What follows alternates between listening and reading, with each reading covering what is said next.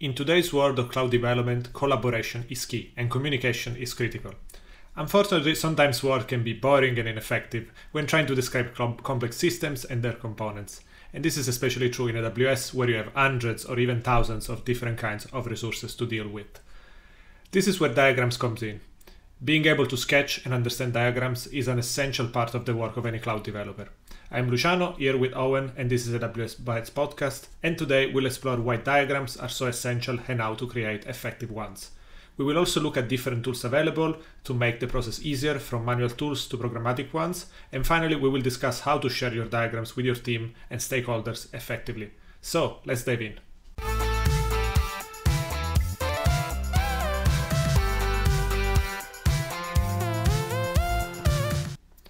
AWS Bytes is sponsored by Fortheorem. Fortheorem is an AWS partner for migration, architecture, and training. Find out more at fortheorem.com. You will find this link in the show notes.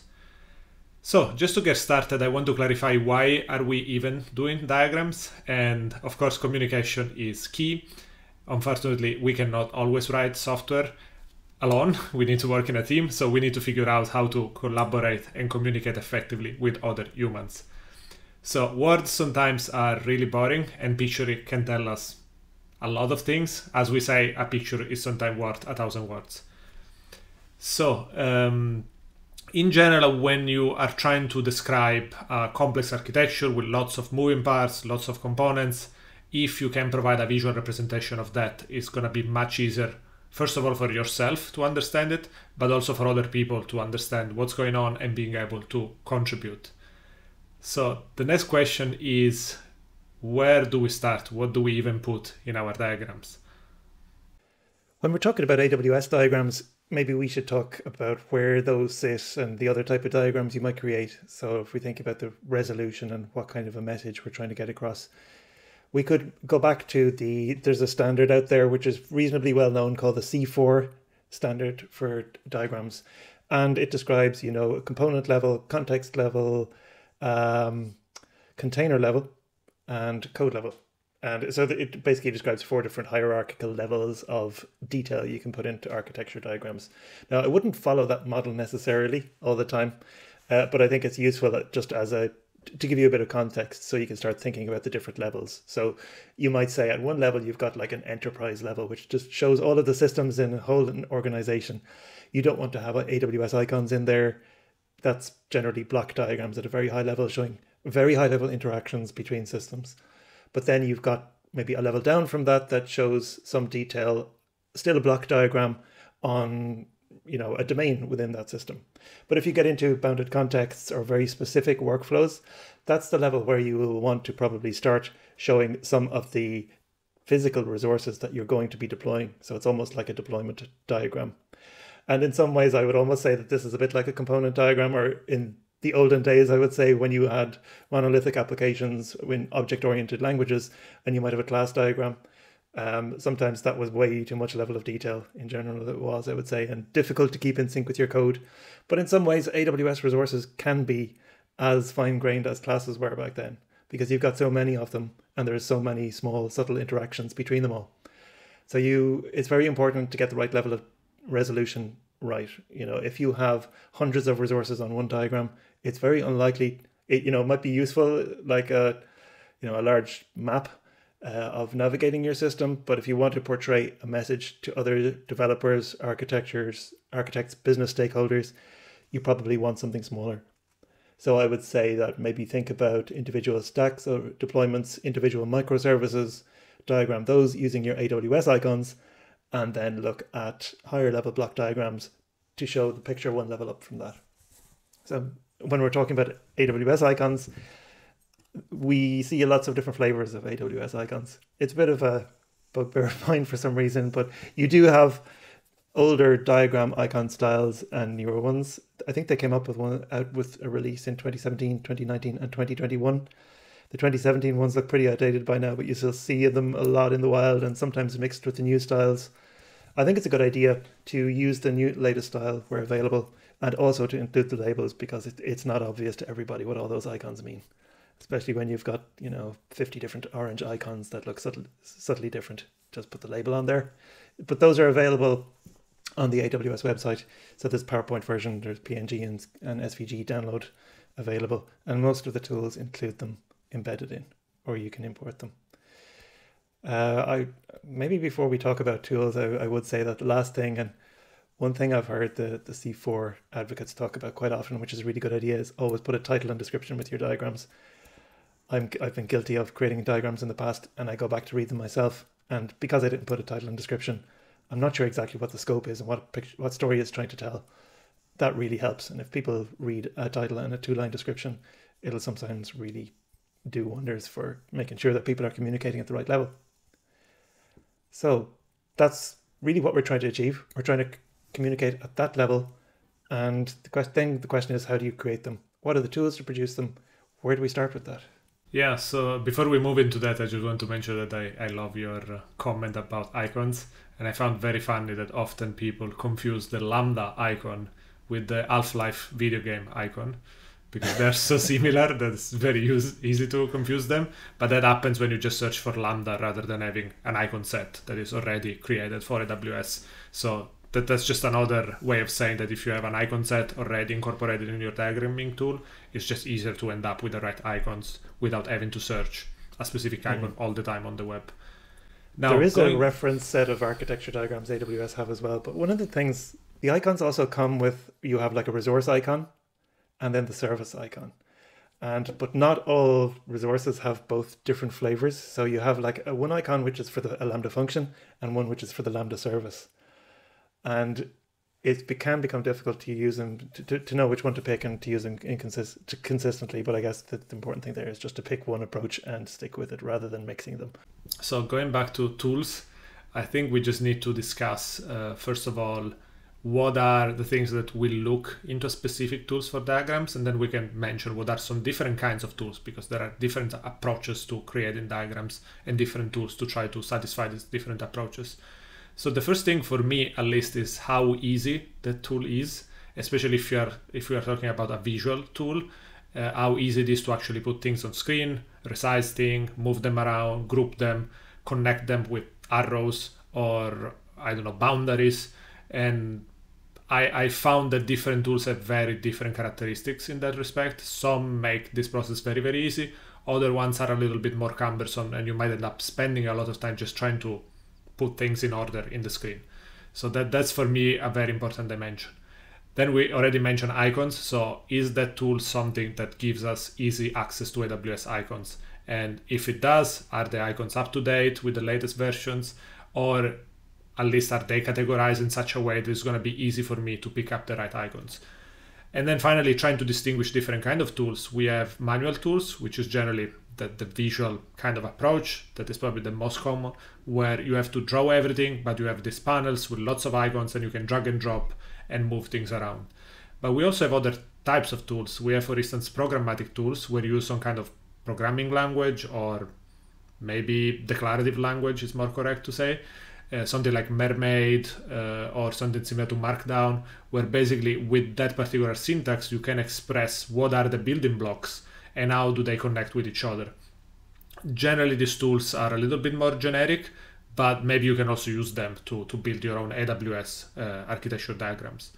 And finally, there is another category of tools which is probably one of the most interesting, but we'll talk more about the implications of that approach, which is when you have already your infrastructure defined as infrastructure as code, and you can use a tool that is able to read and understand that and produce an architecture diagram from you out of the box. So you don't need to do anything manually, just give it your infrastructure as code and the tool is going to produce you, hopefully, a nice diagram. So let's start maybe with the manual tools. Which ones are your favorite, Owen? Yeah, when I started off creating diagrams, I was using tools like Rational Rows and then Visio. It's funny that Visio is still around. I try not to use it very often, I guess, because these days we're a little bit more focused on collaborative SaaS-based tools, and I've been using LucidChart now for over a decade, and it does AWS diagrams really well. It also does higher level block diagrams really well. It's completely browser based, and you do have to pay for it, but it does have good collaboration tools for teams. and different users and permissions within your organization. Where it can get difficult then is when you're sharing with other people outside your company. If you're working on a private project but you can't share the diagram publicly, because that means people need to have an account, and with the free version they can't necessarily edit the diagram that you've shared with them or add resources to it because they may not have the license. So that's a bit of a challenge with LucidChart, but I'm just so familiar with it after using it for so long. There is a free alternative which is pretty, I think, really popular out there now. It used to be called DrawIo, but it changed to diagrams.net, and it's very similar to LucidChart, but it's free and open source. The reason I'm kind of drawn to that these days, if you'll excuse the pun, it's got a desktop app and also a Visio Studio Code plugin. And it also allows you to store the diagrams in a variety of different backends. So you can store it in your Google Drive, but you can also store it locally on your file system. So if you're imagining that you've got a diagram in your code base sitting alongside your code, if you're using the VS Code plugin, it allows you to version that diagram with your code. And that's a really nice benefit. Another one I really like is Excalidraw. And I think this is another browser-based one, but it allows you to create a much more informal style. It isn't big on AWS icons. I think if you want to get the full set, you kind of have to import them yourself. And there's another one which is also reasonably popular.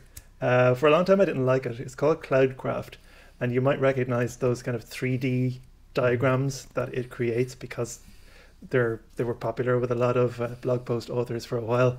I always found it a little bit mind-boggling because I had to kind of crane my neck to view the diagram. I'd much prefer a 2D diagram, but I know that they've since added support to render them as 2D as well. So that's quite a nice one.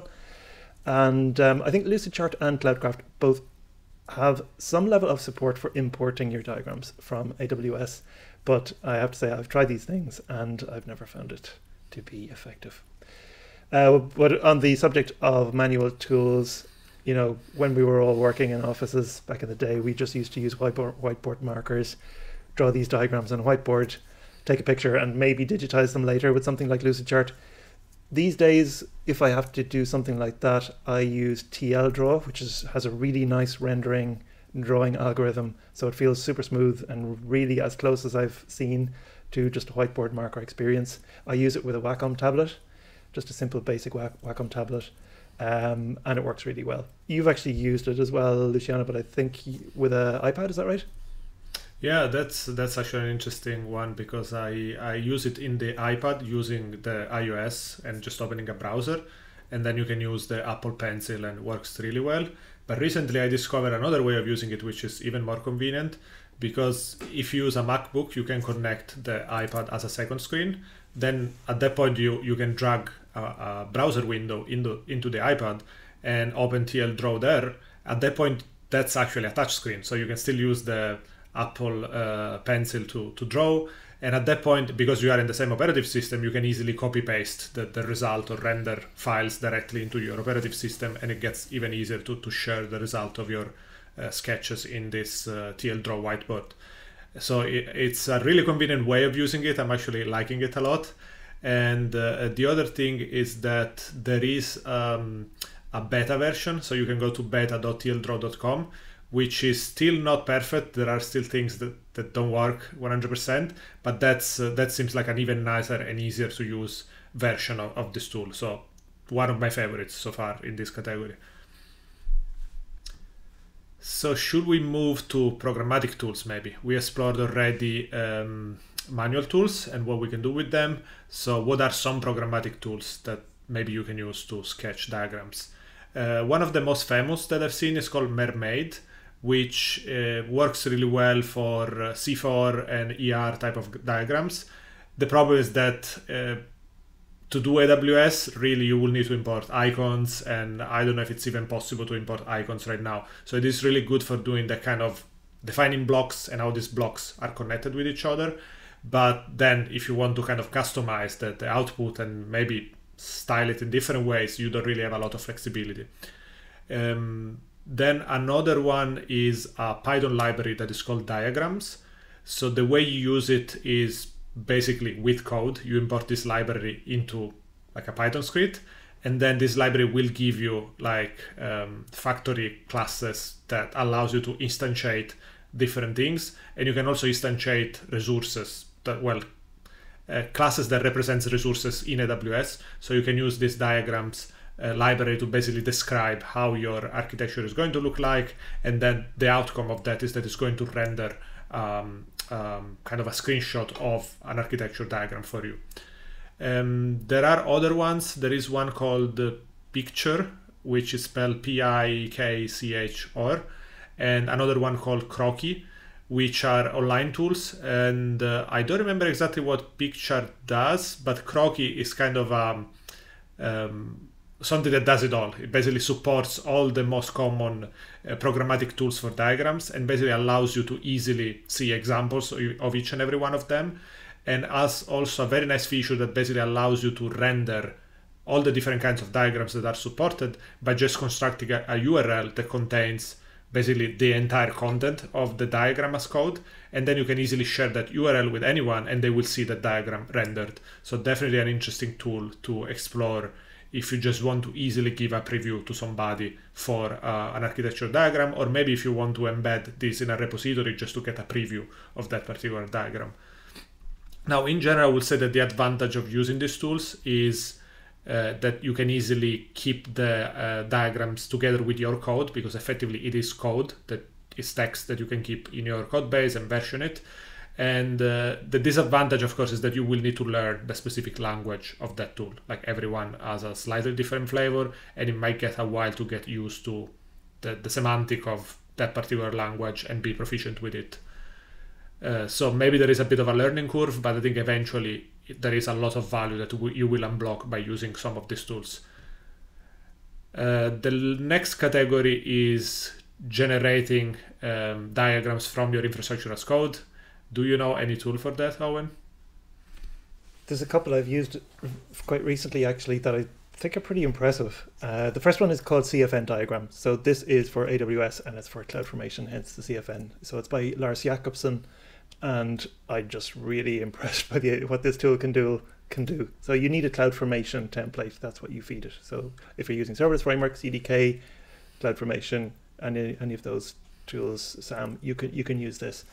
And it supports different output types. So it supports like ASCII output. It can generate Mermaid diagrams. It can generate DrawIo output.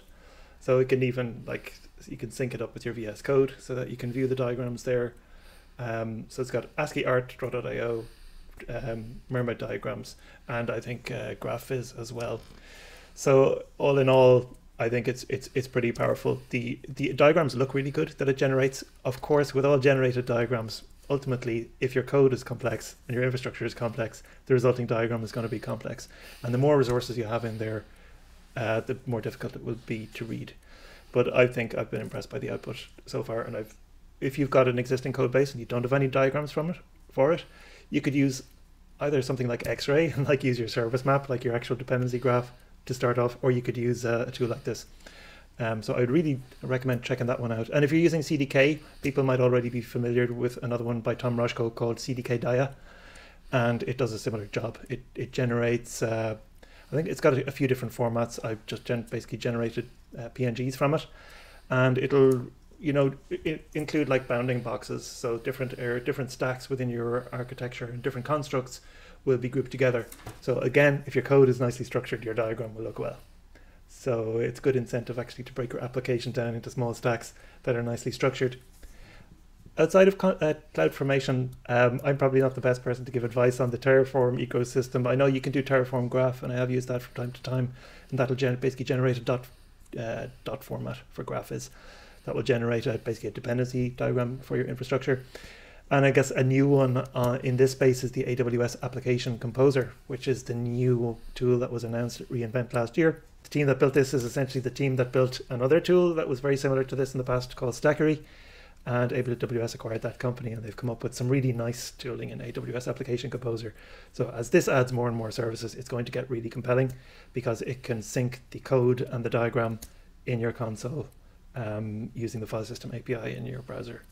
So that's a pretty good set, I think. And if you've got existing AWS applications, those are really good for starting off to get a diagram. You can even like generate them as part of your build system and include them in your README then, as part of an automated process. We mentioned that these are ultimately a tool for communication, right, between members of a team and people in a company. So what do we do about sharing them and keeping them up to date and all that kind of stuff? Yeah, so we already said that programmatic tools are better because you can keep them in a repository. So when you are sharing the code, if you have these diagrams in line with the code, they are immediately available to at least people that are trying to understand the code or contribute to the code. So that's definitely one way you can use programmatic tools. Manual tools are, I think that they have kind of a lower barrier to entry because it's easier to just, you open this kind of white canvas and it's easier to understand how to drag and drop things and connect them. But then you have the problem that how do you share them? Like sometimes you need to give people access to that particular tool. For instance, we mentioned already LucidCharts, which has that particular problem. And the tool kind of becomes effectively a repository for you to host all your diagrams, which might get very messy. And if you are a company that deals with different projects and you want to share the diagrams with your customers, how do you do that? So sometimes you just end up exporting pictures and putting these pictures somewhere. And then there is the problem of how do you keep things in sync? Every time you change the diagram, you need to re-export the picture and make sure to copy it in the right place, which I've seen is kind of a common issue, and you generally end up with pictures that are out of sync with the actual architecture diagram. So I don't necessarily have a solution for that problem except trying to be diligent with this process, but just be aware that when you use programmatic tools, you can kind of create pipelines that render the pictures and put them in the right places. When you're doing things manually using a manual tool, it's much harder to achieve that. So you have to be more diligent and trying to propagate the rendering of that diagram correctly in the right place. And then the other point is, where is the place that people are expected to go in that particular organization to consume these architecture diagrams? Sometimes certain companies rely a lot on wikis, something like Confluence, and there are specific sections for architecture. So they do expect to go there and be able to find some kind of visualization of this architecture. So in that case, you don't really have a lot of options. You still need to export pictures and embed them in the wiki system. I don't know if certain wiki systems maybe have plugins that can integrate with specific tools like LucidChart or Visio or other things. Maybe there could be an option to try to keep things a little bit more in sync, but generally it gets more complicated to work with this kind of integrations.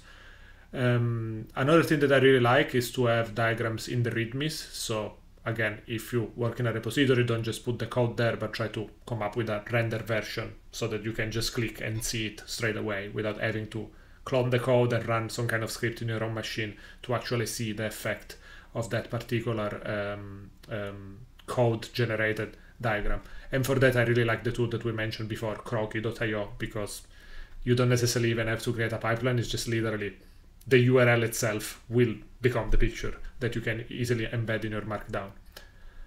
So I think this is all we have for today. I hope that you found some useful information in this chat, but also I'm really curious to hear if we did miss anything. If you have other tools that we were not aware about, we'd love to learn from you. We'd love to know if you have any best practice that you would recommend. So definitely reach out to us on Twitter or leave us a comment and we'll make sure to get back to you.